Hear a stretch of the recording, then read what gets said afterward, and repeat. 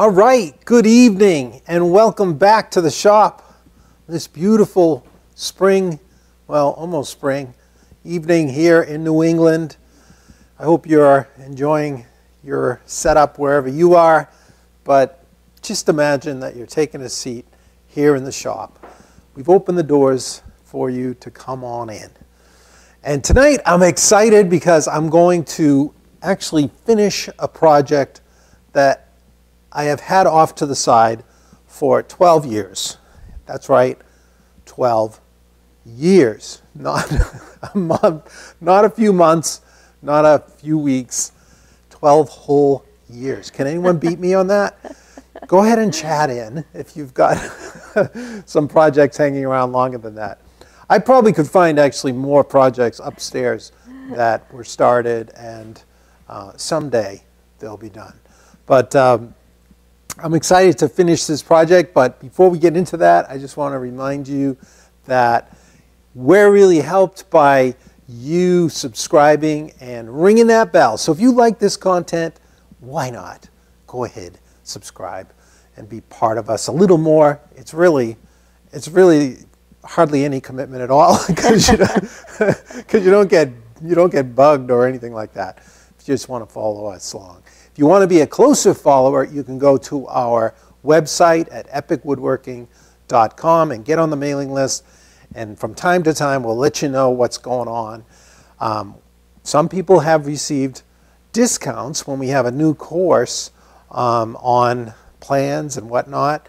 So the only way you see some of that stuff is by being on our mailing list. So you can do that at epicwoodworking.com. All right, so let's get started. I know I have drifted in and out with this chest of drawers over the last, 6 months? We've done a few things here and there on it. We did put new, well, I'll show you when we get to it. On the drawer sides, we made a better drawer side. That's Lowell. That's how you say it in Lowell, draw, right? And anyway, we've talked about the finish, and tonight we're gonna bring it on home. And you know, to finish anything like this, it's crazy how many details there are.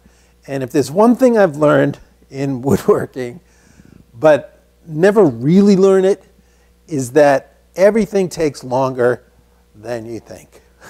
Because it's fine work, you know, and whenever I was pressing to deliver a piece, there's something about all those little things you have to do at the end that really make it special, that set it apart and raise the bar a little bit and show that you cared, right? Those little things you kind of want to just get it over with. But just pushing through and getting those done takes a lot of time. And so I'm always shocked how I'm running around like a squirrel at the end of a project. And I know I'm not alone in this. I have, like my friend David Lamb, I've gone over there when he was near the end of a project and helped him load it up or something. And it's amusing because I'd go in his shop and look in his shop, and this is pretty clean right now, but you'd see paper towels and steel wool and just trash all over the place. It's like you're doing everything crazy to try to get that thing done, loaded up, and delivered to the client. And I don't know, it's always like that. So tonight I got ready, and I only have a few aspects of this. I don't have all the parts of it, but I do want to show you some of the things that you can do, and some of these things will apply to a lot of different projects. But in particular, we're talking about a chest of drawers, a traditional walnut chest of drawers. And I've got it on its side right here. And some of the things we're doing will apply also to the fine woodworking video series they've got going right now on the shaker. They're calling it the shaker dresser, but it's a shaker chest of drawers. And I wrote down, I forget how many, I put it in the Instagram text, but there's like 100, do you have that?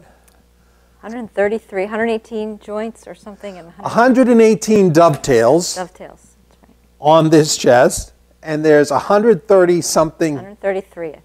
Parts, 133 parts, and all of those were shaped, and that adds up, you know, and that's why chests of drawers are not inexpensive. When you tackle and build one, you've built something really admirable, because it's not easy to get it done. There's a lot to it, and there's the moving parts with the drawers, but you really have something. It's like the anchor of the bedroom, right? Or it's like this really impressive, noble piece that's off to the side of a dining area. You could even have it in a living room space on a wall. There's something about it that's really special. And you can tell that there's a lot of time in it if you look on websites like Thomas Moser Furniture, like it's THOS Moser Furniture. And a chest of drawers like this one, actually a shaker one that's a 5-drawer chest, you have to pay, it's about in walnut, it's $8,000 or $9,000 for a 5-drawer chest of drawers without the amount of detail this has. And that's simply because of the amount of work it is to get it right and to get it done well. So I'm filming it like they haven't ever seen it before. Well, it's probably a lot of people haven't. But now it's on its side, so I'm trying to trick you like view. This is something new. All right, so I already rubbed out all of the chest except for this side. And I just want to quickly show you one more time. I got plenty of shellac on this, and I'm going to first just hit it quickly with 320.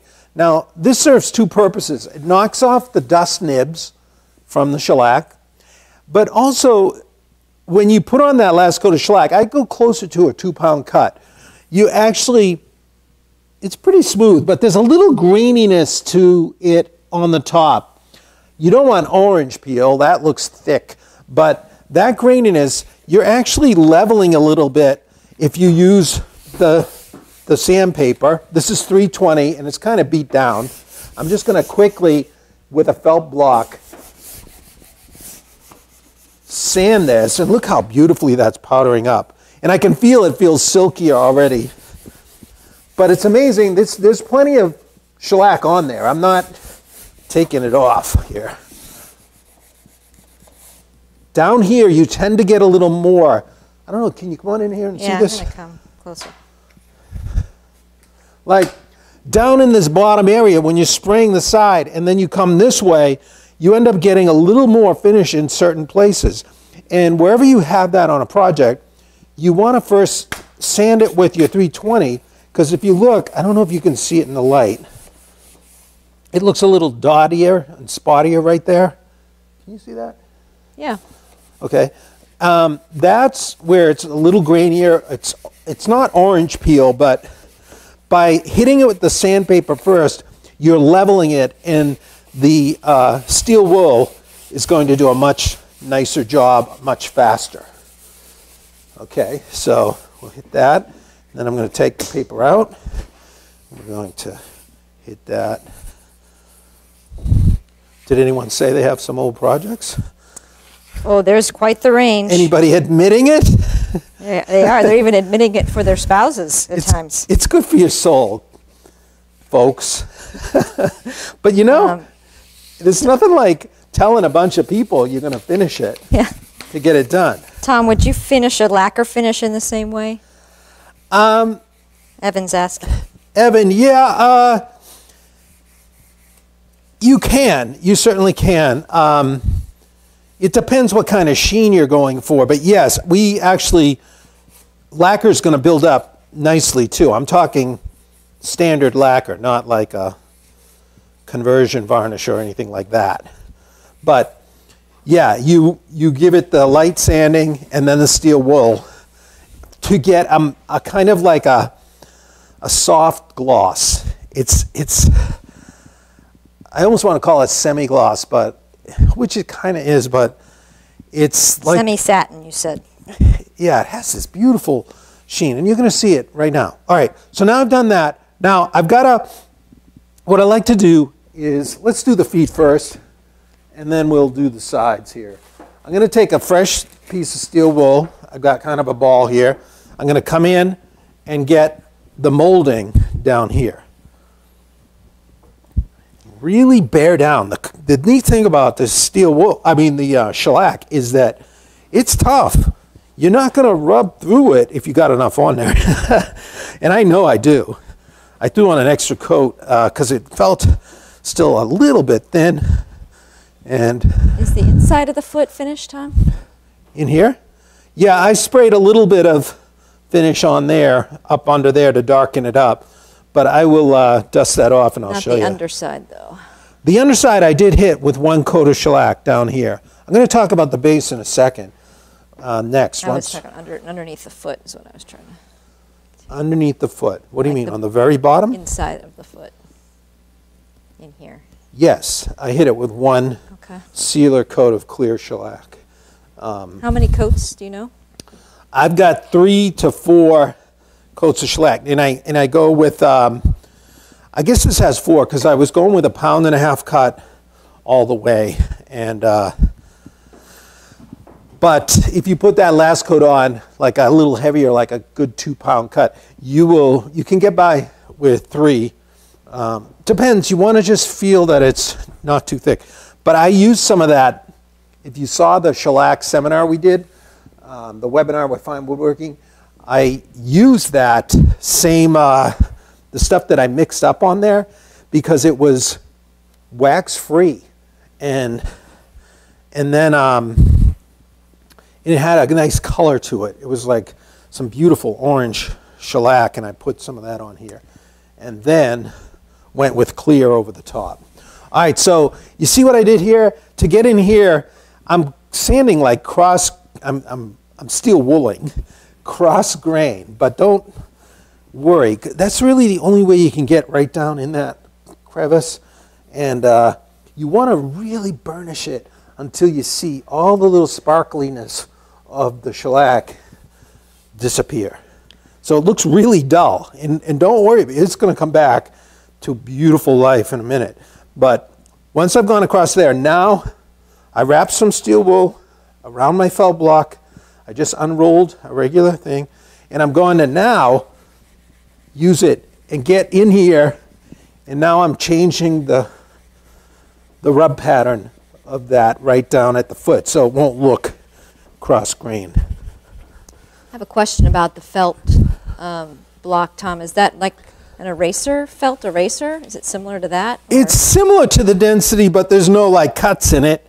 It's very firm, but it has a squish factor.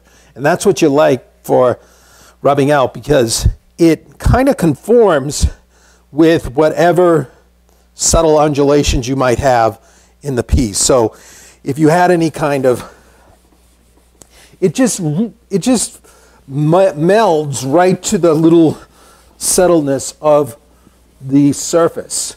And it works beautifully for rubbing out finishes. I have a question also. Is that stained or a natural wood color? This is natural. This has just shellac. So I used some amber shellac on it till it looked about right, and then I switched over to clear. The top coats were clear Zinsser. Did you say you sprayed or did not spray it? I sprayed this. And I talked some about that on that shellac webinar. And the steel wool, where do you get that? Is it special kind or is it? No, this is actually, you can get it at any kind of hardware store, box store. This is 4-aught steel wool. It's so 4 zeros. It's the finest typically that they sell. And you get it in these packs like this. And then you can unroll it to do this. Now, you can find sources that sell really nice steel wool. The brand is that I used to get, and is still available, I know, is Liberon, and they'll sell it to you in rolls, like big rolls where it's really flat, so it's not balled up. But by rolling it out like this on the felt block, you've created a nice flat pad to get a really nice even sheen. All right, that's looking pretty sweet. I'm trying to kill all the sparkly shininess of it that looks chintzy. Seems so odd that will do it. Oh yeah. Just a question about where you get the felt blocks. I know we were trying to figure that out at one other Yeah, somebody night. tell me. I should have thought about that. It would come up again. I've had mine so long that I forget, but I'm sure that Can you use wax and unwax on the same project? yes, you can. They're compatible, but it's just, it depends if you're going to top coat with something else.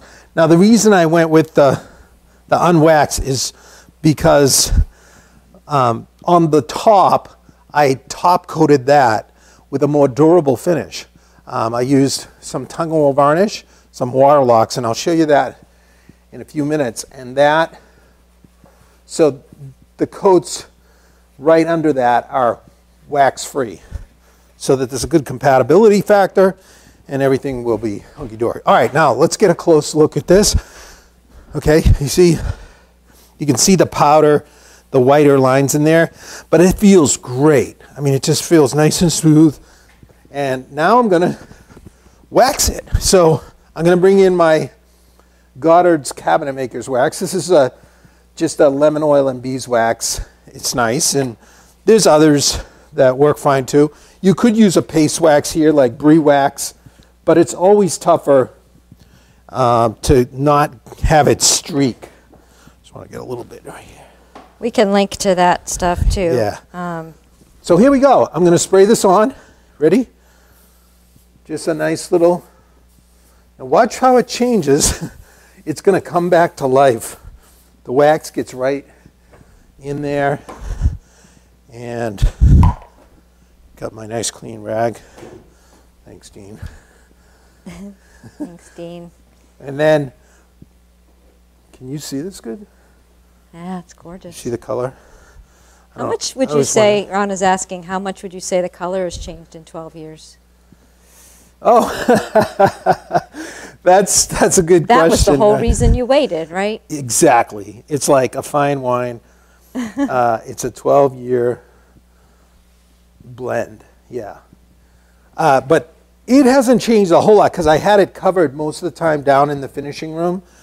But the back panel has changed, and I'll show you that when we get there. But check that out. Is that not beautiful? Beautiful. Can you see it now? Yeah, it's so nice. Wow. The color is rich, and that has such a beautiful feel. It's turned like really elegant and first-class finish without being overly stuffy and shiny formal. It has a really nice warm glow. Now I'm going to put this up on the bench so we can. That side panel, Tom, is it book matched or was it resawn? Yes, that is a book match. It's not. Oh, I'm sorry. Let me get it back here so you can see it. Okay. Yeah, this side panel actually, yeah, it was consecutive boards. I got these boards from Pug Moore, and he had them in his attic. And they were sequentially sawn. There was like 4 of them that were beautiful wide. And so I took 2 of them and then book matched after they were plain. So you can see that pattern. Are you picking that up? It was a little dark. Now I can. Okay, good. You can see how that pattern is mirrored on each side. Usually you only see that with veneer. But in this case, I had the solid wood, so it was fun to get a nice match like that. All right, so now let's look into the back of the cabinet here. Don't be distracted by the mess behind there. I think by now, if they watch us much, they're probably beyond being distracted by anything. Okay. Just the way it is. So, oh, I meant to say something about the bottom while we were there. But all I'm going to say, look, you can see it from here. The bottom is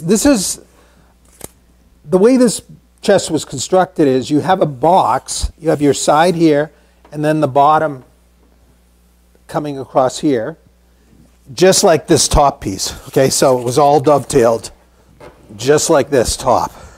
See this? These dovetails. And this is some old yellow pine from down south. It came out of their resawn floor joists from a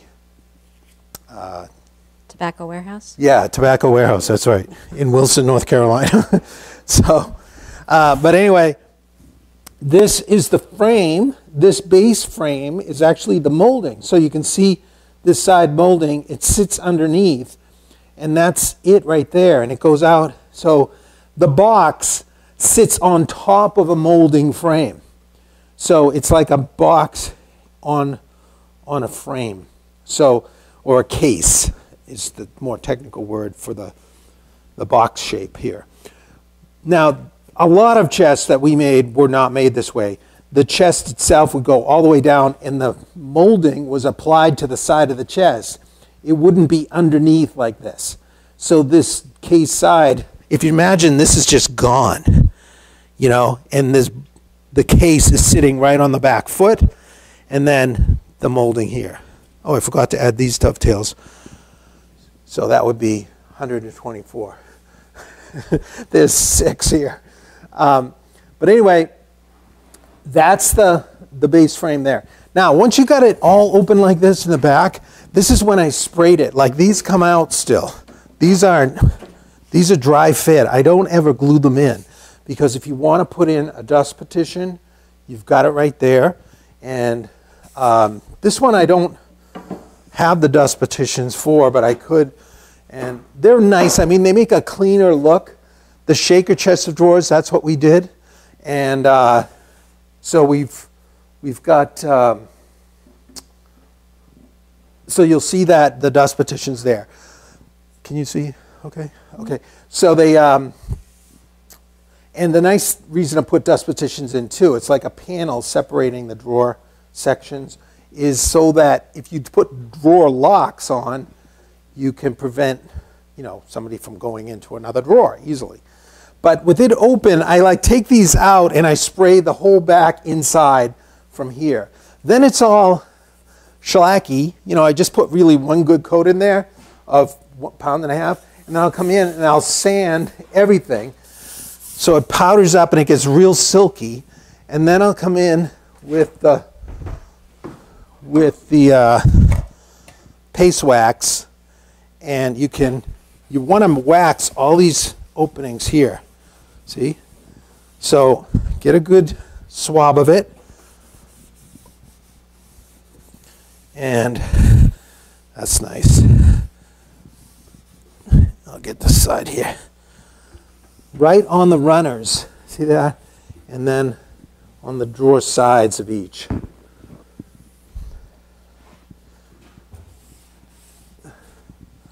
Yeah, that was the main one. I didn't do that one there. Okay, so with the shellac and the wax, it makes an incredibly slick surface for the drawers to slide on. Now this is glued in the front, but we get this divider in the back, comes in, and I've slotted the screw that mounts into here so that this can move a little bit. This rail can slide forward and back if it needs to with the drawer, with the case sides expanding and contracting. This is not going to move. The grain is running crossways, and it's going to be pretty fixed in space. So that's slotted, and I'm going to put a little screw right up in there. And this is going to allow that to move. Nice picture of your head there. Sorry. I should think more about where you are. You All right. did really well with that. So then we're going to go up and just snug that up. Okay. But you know what? I didn't want to put that in yet. I forgot about something. I forgot I wanted to put the top on. But that was easy. We didn't really... I'll come back to that. Oh. All right, so now I want to put the top on, but let me show you what the top looks like over here.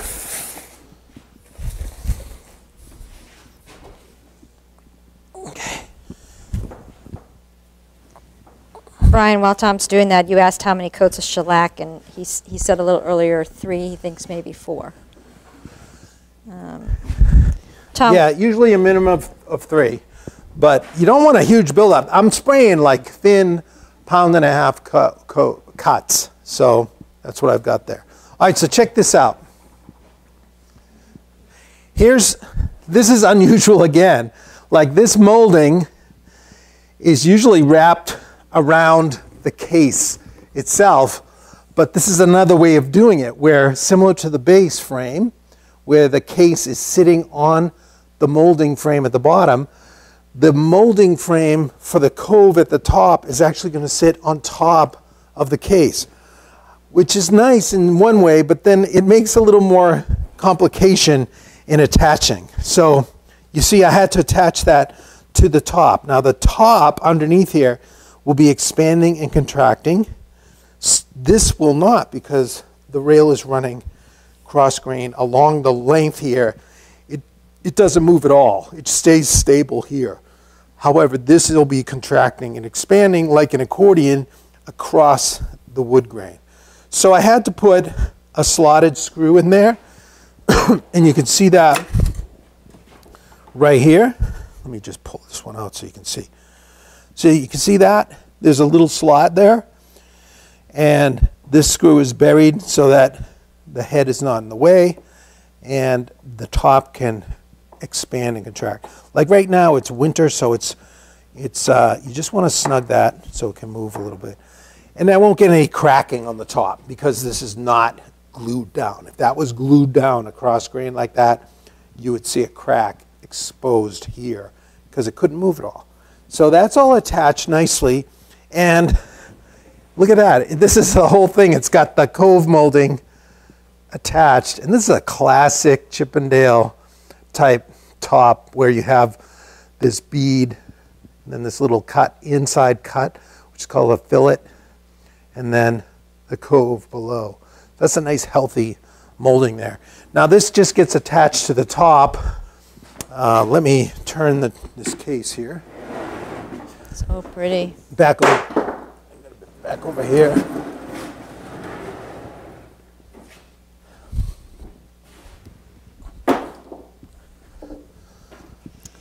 Okay, so this is going to go on, and I've got about an 1/8 inch overhang here. I'm just going to feel it. I can look at it, but I can tell it's pretty close. I'm going to balance it side to side. Now I pre-drilled some holes.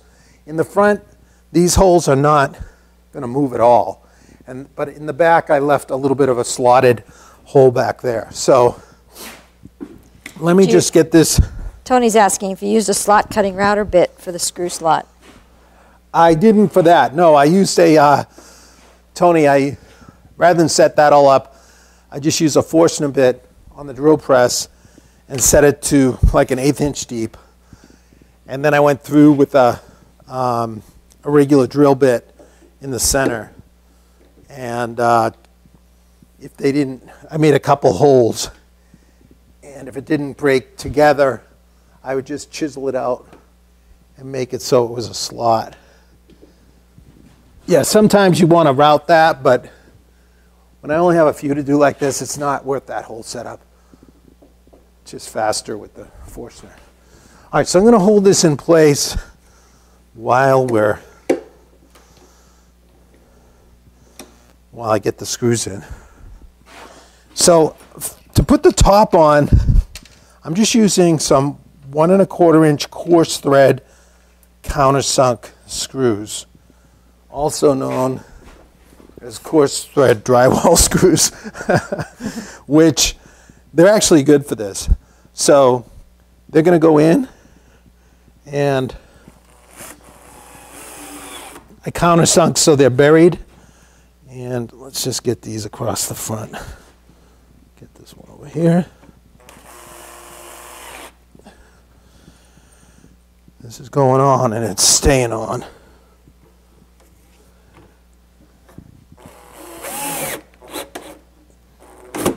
We've been getting a lot of questions about projects and stuff coming up and plans and via email and whatnot. Yeah, we got some great ones. We'll be doing the candle stand project next, and we'll be announcing that next week. So be present. Yeah. That'll be fun it'll be a nice class. And I've got a couple others planned following that. I'm going to ask you a couple questions while you're doing that, okay? Sure.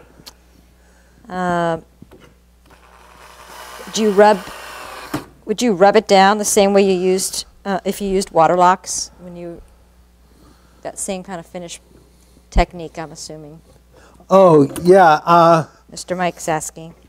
Yeah, Mike, you can do that if you want that look. I'm going to show you on the top of this, though. I've got water locks, but you don't always have to rub it out like that. And I'm going to show you another sheen on this one. So I'm just getting the last screws in here. Tom, Joe's asking if you've used Balin's wood lube with the steel wool. Yes, I have. I've used actually Mohawks, which works nice, but you can, for this I don't like using it because I want to see when I've removed the sparkliness of the shellac, and when it's wet like that, you have to get it dry before you can actually see what you hit and what you didn't. And it's easier to do it dry and then put your wax on for shellac like this. But okay, that's that. Now I'm going to put this back on. I needed this off for access to screw the top on. I'll come back there. I'll swing it around for you.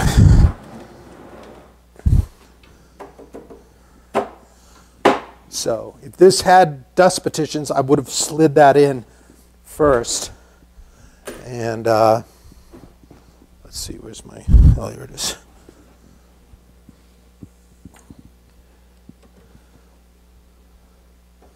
Okay. Do you create your own profile cutters for molding, Tom? No, well, once in a while I had to, but. What are you doing? I can't think. Sorry. It's a mystery. Just got to see this. I'm just snugging that up, okay? So now that can move. That's good to go. All right. So let's go ahead and get the back on, and then we can set this down on the floor. Hope I can lift it. Maybe I should put it on the floor now. Sorry, did I interrupt your question? You're answering the question about profile cutters. Oh, yeah. Sometimes I use actually more often than not, I'll use different areas of different cutters that I already have. So I have like a 5/8, a 1/2 inch cove cutter. So I forget what I use for this one. And then various bead cutters and coves, and you use different partial sections of the router bit to create a lot of different cutters. But this is not a special cutter. This is just a cove.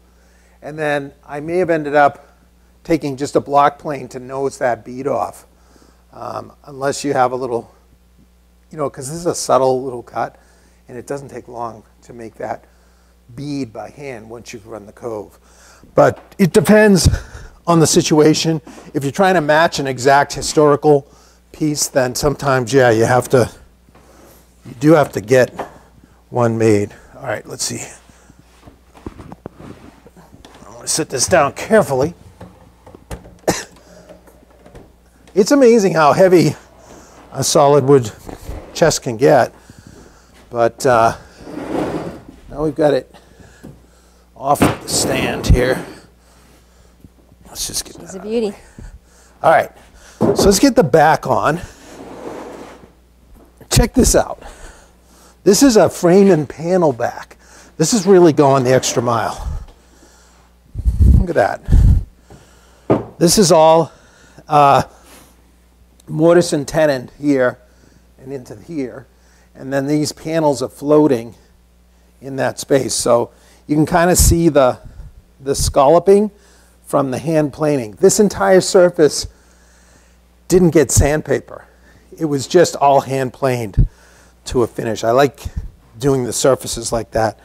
And this is poplar, and it doesn't usually look like this. It's greener when it's fresh. Let me show you. You mean like 12 years ago? Yeah, exactly. I'll show you on the drawer bottoms when I get to them. But this had a greener cast, but now it has, look, has this beautiful aged look. Look at that. You pay extra for that. All right, so the other side has the flat panel, and you can choose whether to put this out or in. And I have put that side out, but I think for this side, I think the raised looks better. I like the raised. Seems it's going to be mine. Oh, it is? I'm just kidding. Isn't that what you told me? Yeah, I was going to announce that at the end. Oh, I'm sorry. No, that's okay. I've already announced it on the chat. Oh, you did? Okay. Dean asked about it, so. It is. It's the camera lady's chest. She's going to have her own special chest of drawers. What do you think about figure eights, Tom? Oh. Watch out, folks. Here it's coming. It's coming. When you can execute a figure eight, it's amazing. It's like, I can't really do one. I'm a hockey player myself. No, Set you right up for that. Those figure eight attachment, I believe you're talking about. Yes. Ways of attaching tops. I haven't used those. I'm usually trying not to use metal because a lot of the things you're doing are more period. So I'm not opposed to them. I just haven't used them much. They're a pretty clever way of attaching tops. But let me show you for the back here. I'm going to use these number 6 1.25" countersunk brass, and I've already pre-drilled everything. So I'm going to throw those in, and these just go into the frame here. And isn't that pretty back? It's almost too nice to put against the wall. Did you use shellac on the back too? I did hit it with a coat of shellac, the same as the inside. So it's got like one coat, you know, 1.5 pounds. So, and then I knocked it down quickly with sandpaper. And I could wipe it down with a waxy rag, and that white will go away. So, yeah, this is pretty sweet. Now for the chest of drawers, the shaker dresser that's with the fine woodworking program, that back does not have this elaborate of a setup. I was going to do it, but an article like that takes a lot of pages just to do the chest. So the back we went more straightforward with shiplap. So we have a 6-board shiplap back on that one that you'll see, and that's a really nice. It's a really nice option too. You know, this is almost too nice for the back of a case, you know. But these are countersinking very sweetly, and the brass blends in. The brass blends in really good. No, Ron, this project was not for the camera lady 12 years ago. What do you mean? I don't think that was the plan 12 years ago, was it? It was for... I didn't know. It was for us. I didn't really even know I didn't make it for myself. Piece existed until recently. Yeah. This, if anybody is watching from the Guild of New Hampshire Woodworkers, who was around back then, I made this chest for them, for the big group, and it took, that's how I know when it was made. It just dated back to then. And I actually have a curly maple one downstairs that's still unfinished. So Oh, the 12-year saga from the back. is not actually over, but it wasn't as far along as this one.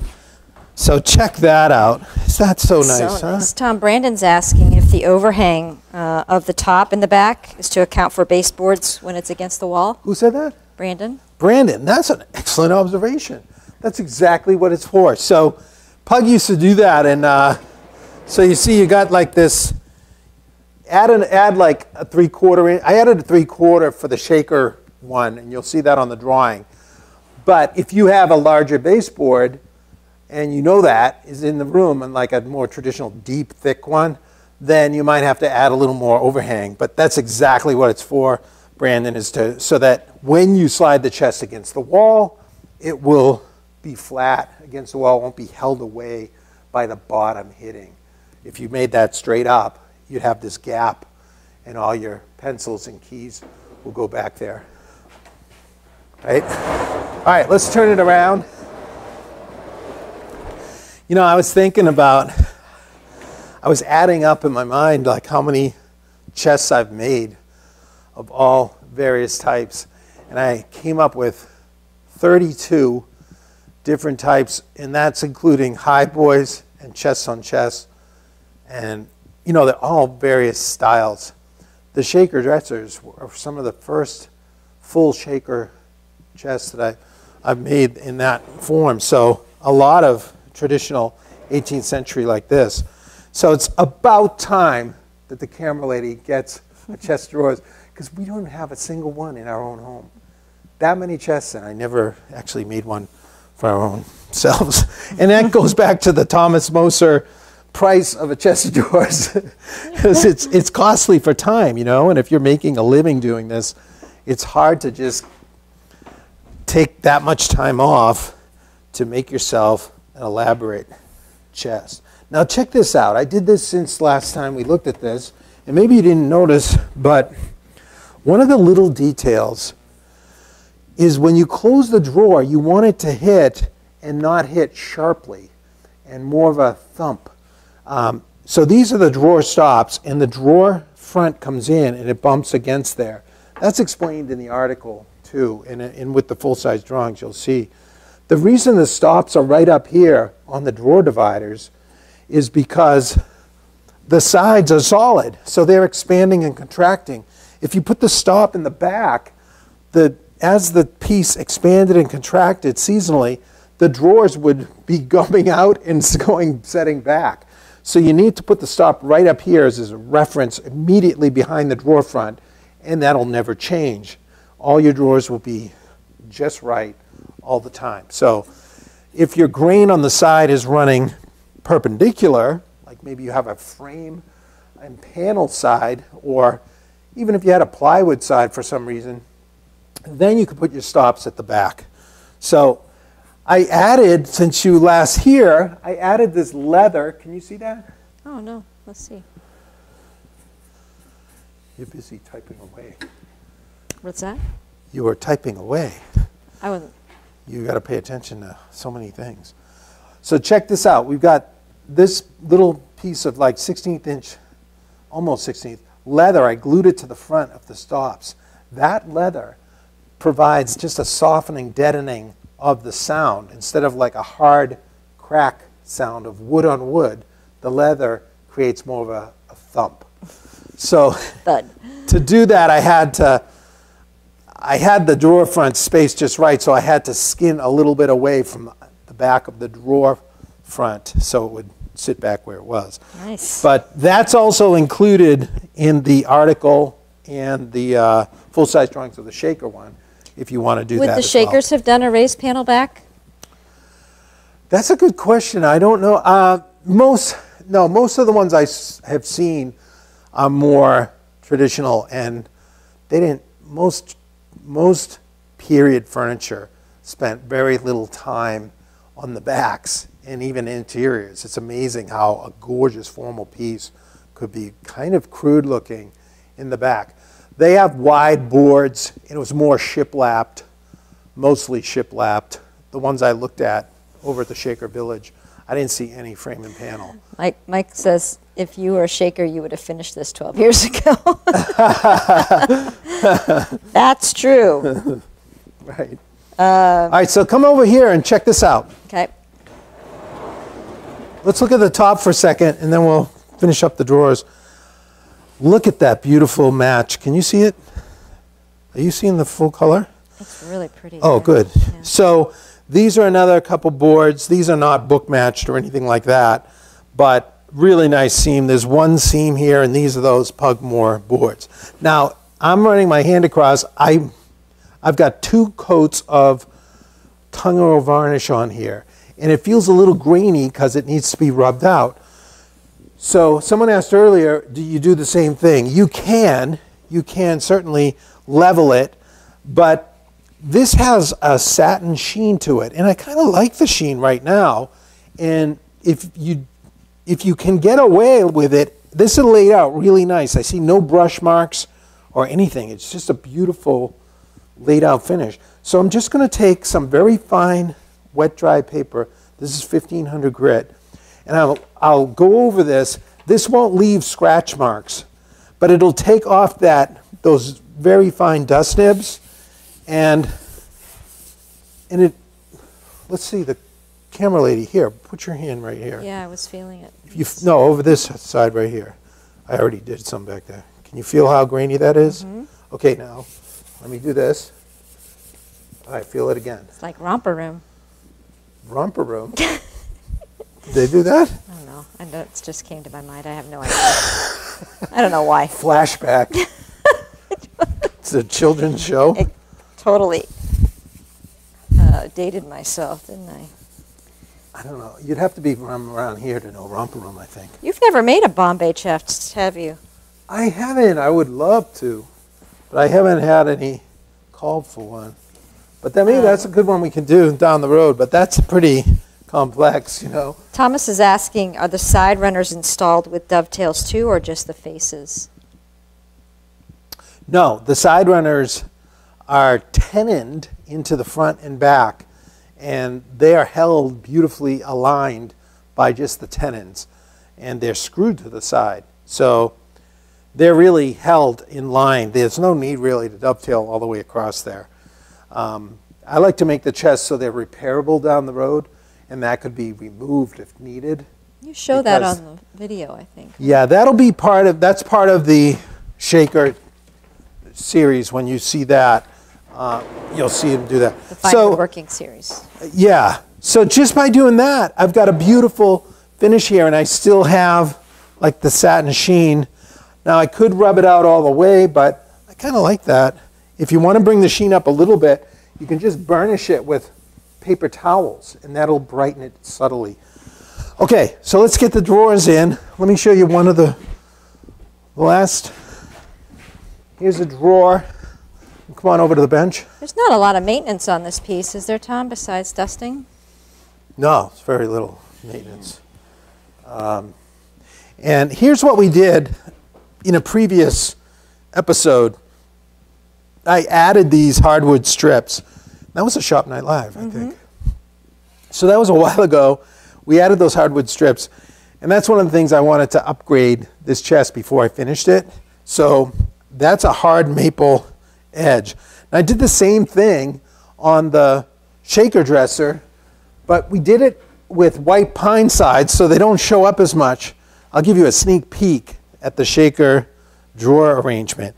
White pine is really light and very stable, so this is the ultimate in drawer construction in my opinion, because the pine is very stable, it doesn't add much weight to the piece, and then you scarf on this piece of hard maple, and that's going to wear beautifully, and it's just it's a much nicer situation. Now, That's from the shaker dresser project, you're saying? Yeah, that's like an extra drawer. That's not actually.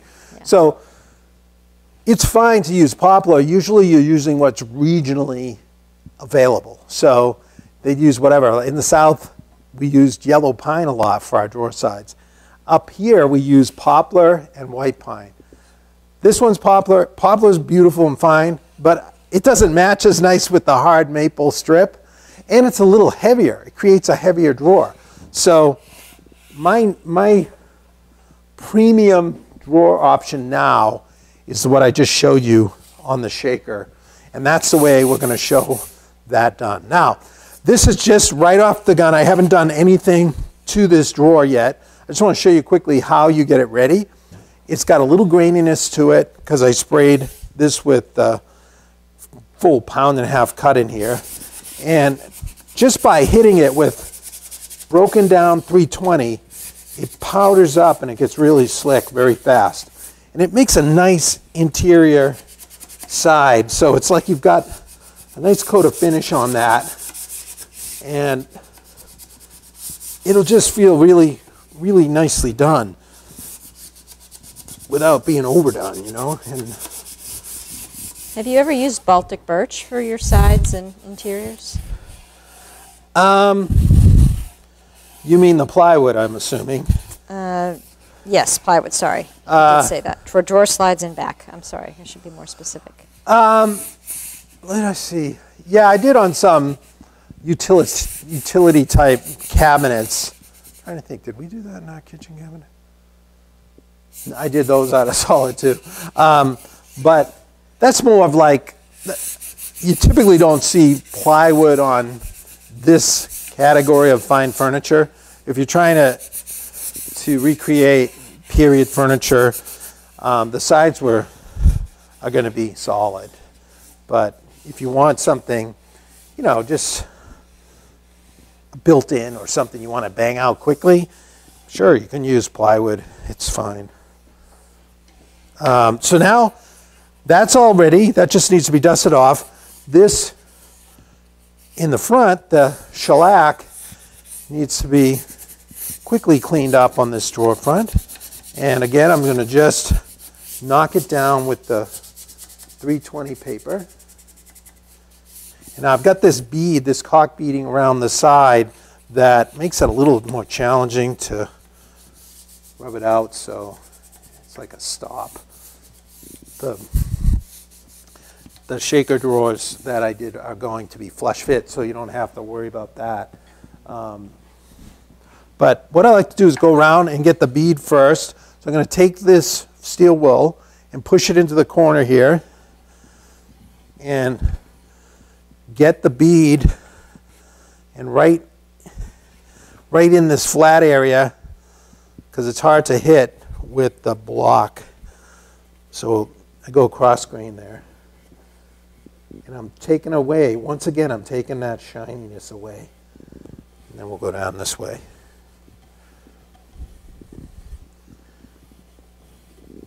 That's nice. I'm going to really burnish this. You have an opinion about Japanese joinery, Tom? Awesome. I haven't done a lot of Japanese joinery, but it's amazing, like some of the lengths they go to make a joint that quite often doesn't even need glue. It's just very sophisticated in layout and assembly. But it's kind of the closest I've come to that kind of joinery is when I've made these type of feet. For this chest of drawers, I made these type of feet that were dovetailed on the interior, like a blind miter dovetail. So the dovetail is never seen. You assemble and glue it up, and no one ever knows you did that. You could have done a miter and just a spline in there, but you know, that's the difference. But I've made extra so that people could see what it was like. But you know, in the end, you trust the maker that he really did that. But you know, if you can't take it apart, and a lot of Japanese joinery is like that too. I mean, you see it, and the magic is actually concealed. You know, you don't really get full appreciation of the quality of the workmanship. How did you do that bead on the drawer front, Tom? Steve's asking. It's applied. I'm going to go over that sometime. I would say this year we'll have that It's some kind of demo, of course, but it's a full application on the top and bottom. This is the bottom, actually. I mean the top. And then just the half application. So the drawer is all made and dovetailed and glued up. And then you have to saw into the front to relieve like about a full 1/8 of an inch plus. And then I put the top and bottom and then hand chop the miters and put that side piece in. It's pretty easy to understand. Sounds a little unnerving. It is when you're sawing into the fronts. It is. You got to really be focused. One of my worst mistakes was in the middle of the night sawing in the wrong way. That was. John's asking, when staining a piece, do you prefer to glue then stain or stain then glue? I have issues with squeeze out. I think it is all cleaned up, but when I apply the stain, oh, it's there. I'm gluing things up before I'm staining. So I always use a rag and squeeze it out good and try to get not over glue, and then use it's like a terry cloth rag works the best, and you use it almost like a scouring pad, but it's gentle in it, and you can see the haziness of the glue. So I'm always looking to see the haze completely disappear, and then you know you're not going to see it later. But occasionally you will see it later, and when that happens, I just get out a card scraper quickly, scrape that area, quickly sand, and then go on with whatever I was doing, staining or whatever. All right, so there we go. We've got this all rubbed out, and I've got to get a little wax on the front of this one. Here we go. Ready? Yep. And Goddard's again. Yeah, so check out how beautiful these fronts get. It's so sweet. That's a beautiful look, huh? This isn't from the same boards. These were from Pug, but not quite the crazy quality of the top and sides. But isn't that rich? Yes. That is premium. Wow. Now, we're going to set there's a couple things to do. Let's put in the hardware. And notice these little recesses here. I think that's 5/8 Forstner bit, and I go about an 1/8 inch deep. That's so that the nut that holds the drawer pull on is flush with the back, so clothes could never get caught on it. Let me just put this through. Let's just go look at the front here. And what I'm putting on here are these bale pulls. These are Swan bale pulls, and really classic Chippendale style, not ostentatious or anything like that. This is a little calmer version of a chest of drawers. So I'm going to put these posts in. These are the escutcheons, and these are the posts, and then the Swan bale pull itself. This is a heavy pull for this chest. You could have gone a little lighter, but I had these, and I like a good hearty Swan pull. Now, the backs of these posts, you see right here? Now, if I tighten in that nut, I can use a deep socket here. You can see the nut is flush, but I've got to cut that post back. So I used to take a hacksaw, but invariably, if you don't protect as well, you'll end up cutting a little into the back of your drawer. So what I do now is I use a snip, like a bolt cutter, like for electric. So you just take one of these. See this? Get this out of there. I think I got a better one than this, but let's do this and hopefully it works. Do you remember if this walnut was air dried, Tom? Yeah, that's for sure. It was, and that makes I think that makes the best colored walnut. Maybe that's why you're asking, because so what I'm going to do The stuff that's kiln dried and steamed, it just gets grayed out and kind of, I feel like it's dead, like in the color.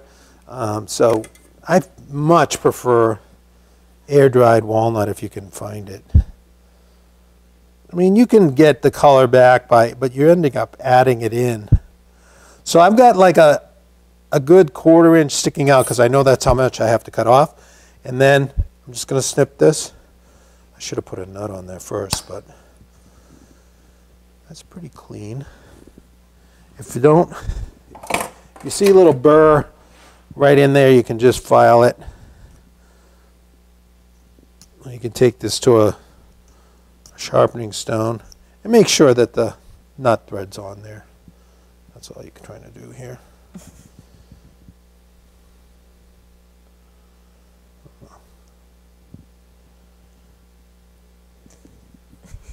This is so tiny, it's frustrating. I gotta get a better file. I'm gonna take it actually to the... We have a question of what age you started doing woodworking, Tom. That's an interesting question, huh? Oh, yeah. It actually, I was really into it, then I got away from it, and then I got back into it full-time professional. But I started actually when I was like training when I was 13, and did 2 years in like a vocational school where I was doing this kind of work. And then I got out of it. I went into the college route, so I could use big words to explain this. All right, so I cleaned that up and threaded it on. There we go. That's working nicely, and that should be... So let's just put it on.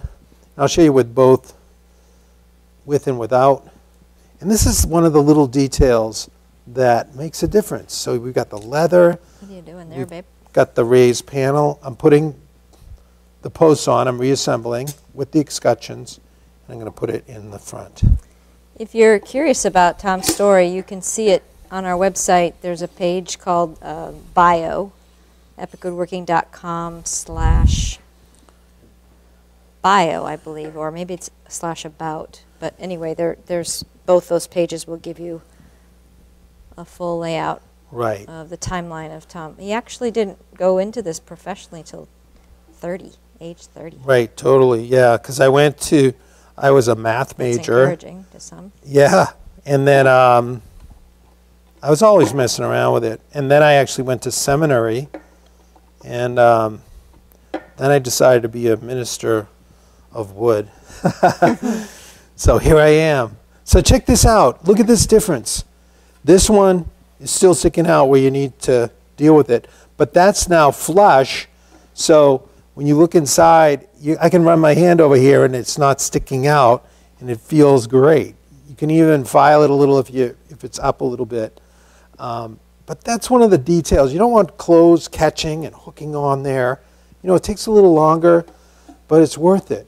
You know, some people say the devil is in the detail, but I like to think the love is in the details. Because you're spending extra time. It's the quick carelessness that you look at and you feel a little sense of disappointment when you discover it on furniture or something you bought. And you see some corner cut inside the piece. And it's like, ugh, I got kind of ripped off. Or this wasn't really made well. And what you're saying is it wasn't made with care. And you could step that up and say, it's not made with love. So really, the devil's not in the details, the love's in the details. So when you're doing that, don't think of what you're putting into it. You're really pressing something special into this piece. And when people look inside a piece like that, they make the opposite kind of discoveries. They don't see something that was chintzy or cheaply done and hurriedly done, but they make discoveries of greater care and really concern and love for the making of it and the person who one day will possess it. So there you go. That's my little spiel for tonight. But I'm going to just put this in since we're about done. This cut was made on the table saw with the blade up about 1/2 of an inch and just held vertically on my crosscut sled. And I made a pass and then slightly slid it over to make a little wider than 1/8 of an inch to accommodate the screw. So here's the screw that I'm going to use for this. And I'm going to knock this. That's a little rough still. And are the drawer bottoms raised? Are they what? The drawer bottoms raised panels? Yeah, so here, I'll show you a closer look at it. So yeah, this is a traditional way the drawer bottoms were done. They are raised panel on the bottom, so it'll be flat in here, but you can see it from that profile? You can see how it tapers to go into my 3/16 groove along the end. So this is the way it works. If you look at the back of the drawer here, you put the flat side up with the raised at the bottom, and that has the scalloping from the hand plane. And this fits right in this groove and slides in from the back. And it goes right into the groove in the front of the drawer. Now, I have in the past tacked that in place, and then you want it to be fixed in the front and then allowed to expand and contract out the back. That's why we put that little slot. Okay, so this is going to be attached with a screw right here, and I just take an awl, and I'm going to sight down and come in about 1/4 of an inch. So I'm right in the middle of this 1/2 inch material. And then I'll bring in the drill bit, and I'm going to set it right in that little impression. And here we go. There we go. And now I can run this screw in. You got to put a little beeswax on it in honor of Pug. He would always do this, and it makes a tremendous difference in the way it threads in there. Let me get my drill.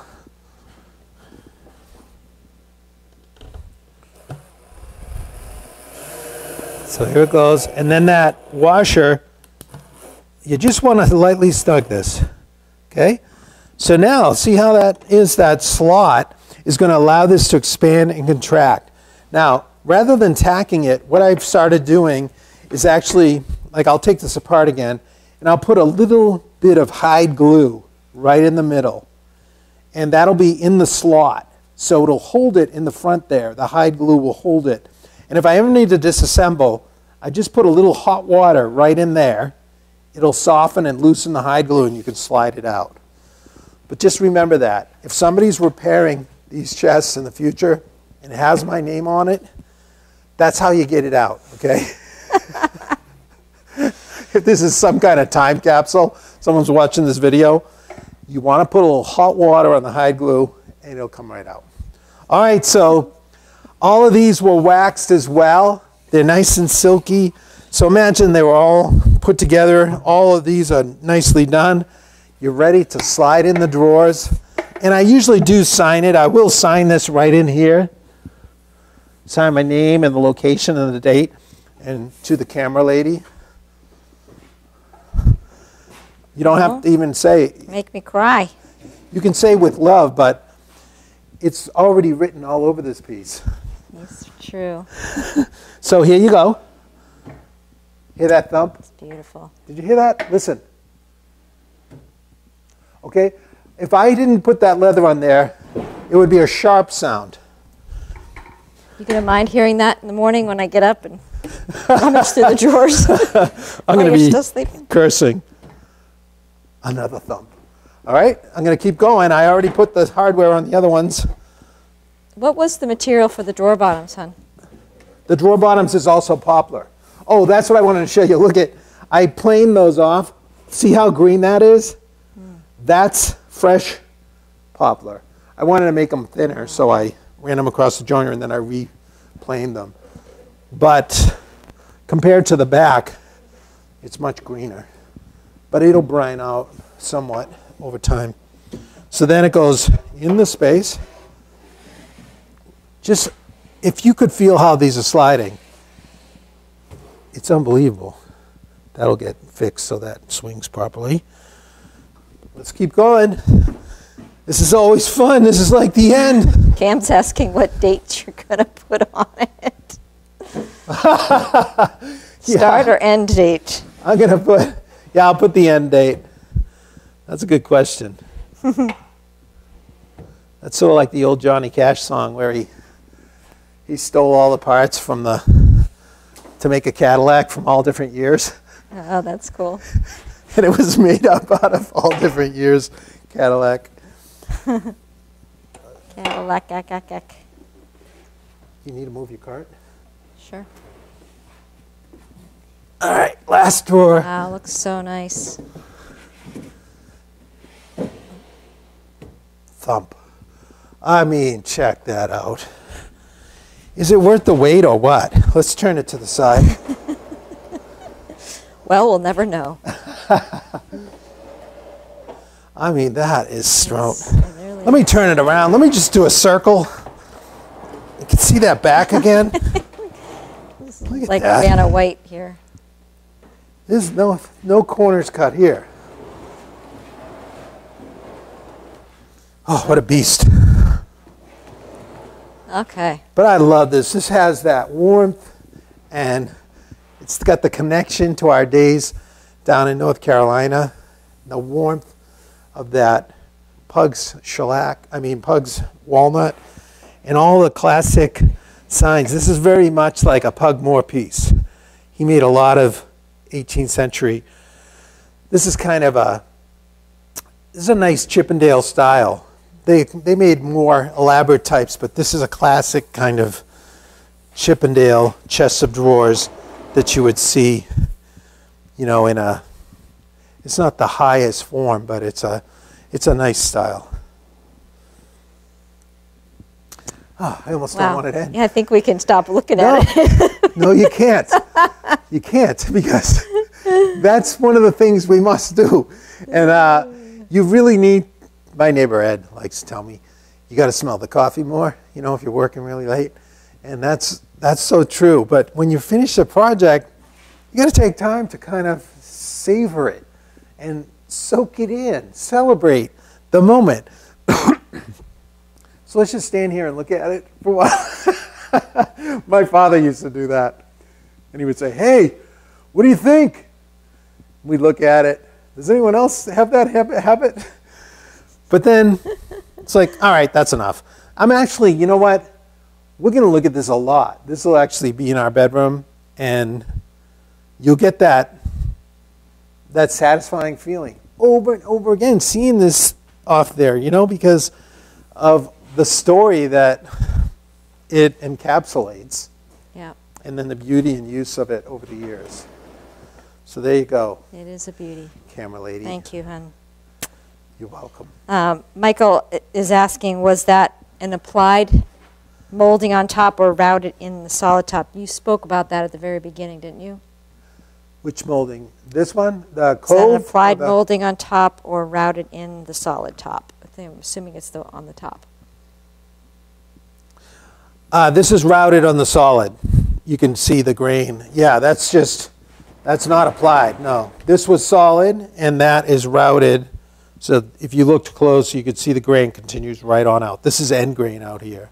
So yeah, that is not applied. That's the way they did a lot of them as well. You'd usually see this would be applied to the case, but the molding on the top was integral to the actual solid wood top. And it looks sweet. You never have to worry about it. Break it off. No, we don't have videos of this piece being built, right? No. The Guild might have that series, but that's back in, well, they gave me this. Let me see what the dates are. As a thank you, this was from 2009 to 2012. So, yeah.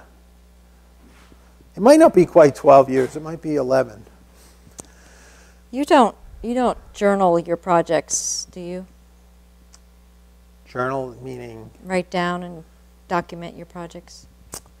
I Well, I am now by making videos and full-size drawings.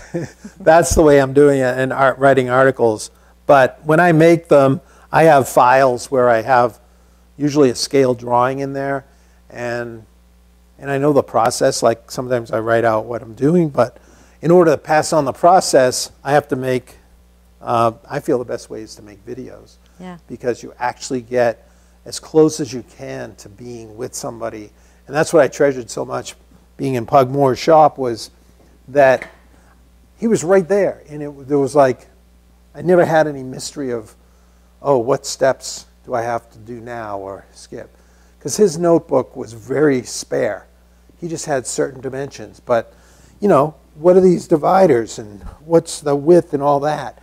But all that, once you build a few, it starts to be more, you start to know the general dimensions and weights, visual weights of things that are appropriate for particular styles. Mark's observing that the top pulls aren't perfectly aligned with the wide drawers. It looks right. How did you figure that out?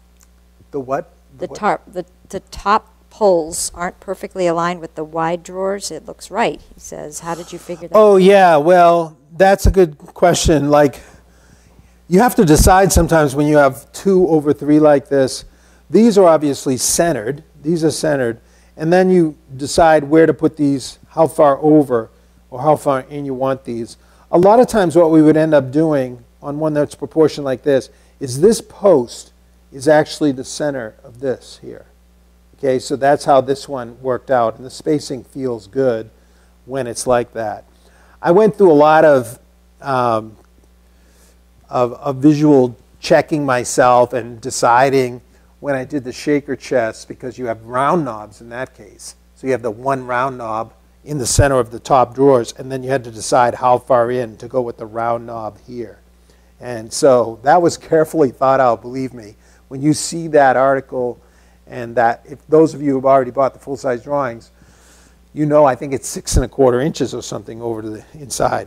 One other thing to note before we wrap up is with these bale pulls, the weight of them, or the visual center of gravity of them, is actually below the post a little bit. It's more here. So you have the bale pull, how it hangs down that much. So the post, if you look at the center of the drawer right here, so the distance right here to here, the post is actually higher than the center line by usually 1/4 to 5/16 of an inch. We would go up with the post. So see how this post is not in the center of this width here. So they're always all justified up a little bit. So if I hold it up like that, maybe you can see it better. It's not centered here, but it visually looks centered once you swing the bale down, and they look more appropriate. So when you're hanging those, you never want to go right in the middle, or they'll look too low on the drawer front. All right, that's enough nuance for that. But I am going to do, at some point, a chest of drawers of this style. But we decided to start with a shaker style because it's simpler. You know, there's less complications. And then what I really would love to share with you sometime is a bow front chest of drawers. It adds so much to put a pleasing shape to the front. You know, like the Bombay is over the top with the double curve. But the bow front is a fairly, it's not simple, but it's an extremely effective way to create a beautiful visual effect without, and the rest of it is just basically a chest of drawers. So we will be doing something like that. Yeah. Probably not this year, but coming. If you hang around long enough, we're going to go through everything I've ever done. Actually, I don't think we could do that in my lifetime, but. Are the 3 lower drawers graduated widths larger at the bottom? Yes, that's exactly right. Yeah, I should have mentioned that. This chest is, that's very typical of period pieces, that the drawers would be wider at the bottom. And usually they're approximately 1 inch narrower as you come up. So this one's probably, this is I think 5.5, and then 6.5, and then, no, actually that's 5 1/4. That's 6 1/4 strong. and that's a little bigger than, so that's 7 3/8. So they're usually 1 inch to 1 1/8 as you go. And that's, I love that look. Like when you have them all the same, it's not, I mean, it's faster because you can run everything, but these are all custom placed. And these, if you notice the top 2 drawers, the grain is sawn from one board, so it appears that the grain flows right across. And I set it up so the grain happened to curve down here, and it curved on this side down, and that was intentional to create almost like a symmetry, a beautiful arc in that grain. If these drawers got reversed, it wouldn't look right, and you wouldn't have the appearance of it continuing across.